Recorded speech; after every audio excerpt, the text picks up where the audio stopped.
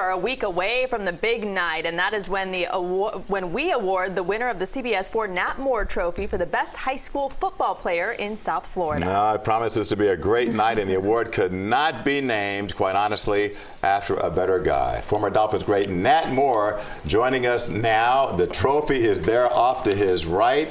And Nat, this has been so many months in the making. It's hard to believe that the moment is nearly upon us.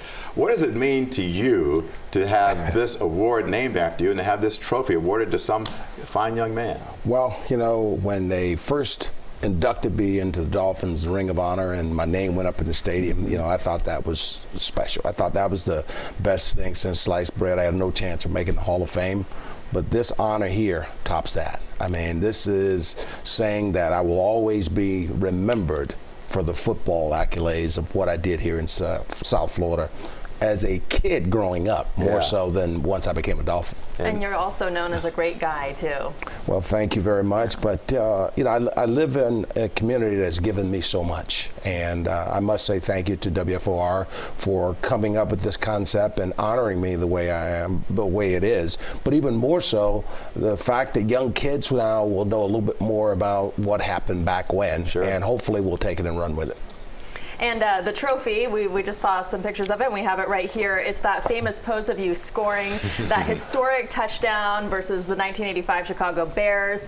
What does that mean to you? Well, when first asked of the pose, I was like, that's it, because you know, beating the Bears that year, keeping the undefeated season record perfect and no one tying it meant a great deal, especially because I had a chance to play with all those guys. Yeah, it was certainly a very special night. Now, let's go back to your upbringing here. I know that your stepdad was a chauffeur, your mom was a maid.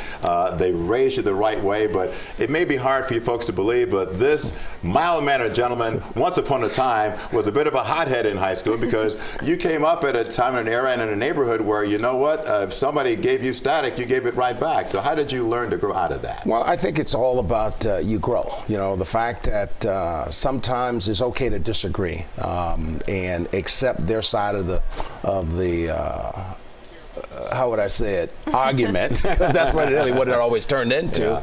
And eventually just learn to let it be and find the positives in everything you do. And that if I was ever going to be successful, it's all about making those changes, working with others, and realizing that they have a point of view as well. Yeah, and that as a young man you can learn from your mistakes. We're looking at video of from Edison High School, your alma mater, and this was a great day, I know, for you, because their storage shed was destroyed, their football equipment ruined, and the Dolphins got right on the horn and made sure that Edison High School had new football equipment. And I remember that day you told those kids, hey, look, football is a way up, but your mind is your way out. Yeah, you know, it's really about what you do with the rest of your life. You only play football for so long, but the education and knowledge you attain is what is going to certify you the rest of your life to be successful. And I must say my hat's off to Steve Ross and Tom Garfinkel and the Miami Dolphins for the way they roll up their sleeves and they get engaged here in the South Florida community. So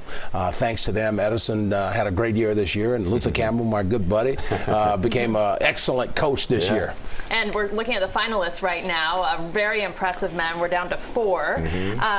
What is your message to them and really to all high school football players? It's all about, you've got this God-given ability, use it, but use it for more than just playing football. You know, educate yourself. You only play football for so long, and then whether you go to college and then play in the pros, at some point that ends, but it's the knowledge that you attain along the way that's going to help you the rest of your life. You play football for maybe, if you're lucky, 5-6 years in the pros if you get there.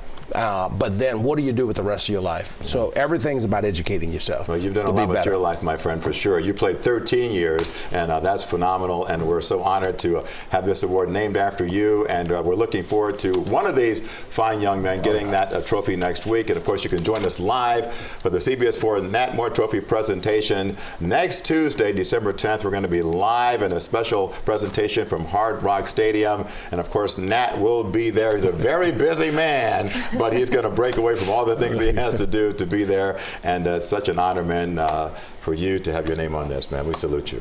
Well, no, like I said, for a kid like me, it's a dream come true. You know, it's a legacy piece that, you know, I never thought I would ever see. Yeah, you deserve it, man. Thank you. All right. Nice to have you. Thank you so much. Pleasure.